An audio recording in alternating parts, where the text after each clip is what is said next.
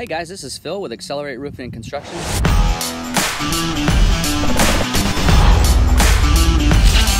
Just up in an adjuster meeting out here in Titusville. Customer had some hail on their home.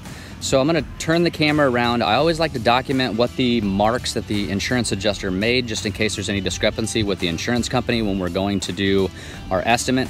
This customer has the old hammer spike gutters attachment, so we all know that if you have that, we have to take this off in order to install new drip edge. So the insurance company should cover that, so I always like to get a good video of that.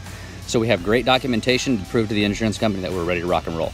Let me turn the camera around and we'll document his marks, and then we'll kind of move on to the next. Right, so here's our marks on the roof. This is the south-facing slope, so we got 14 hits on this south-facing slope. So as you can see, he marked off his test square, and we got 14 over here. As we approach the west-facing slope of the house, you can see we have a lot of marks over here as well. He has a nice test square. On the west-facing slope, he has 15 hits marked. And then he didn't even mark this other side here, but we have a couple on this side. Already, this home qualifies for a re-roof due to the amount of hits that they have on two opposing slopes. As we get to the other side over here, you can see on the north-facing slope, he found 9. And then here's on the east-facing slope, he found 8. So we've got enough here for a full replacement. That's what his recommendation is going to be. So we're gonna wait to hear back from the insurance company.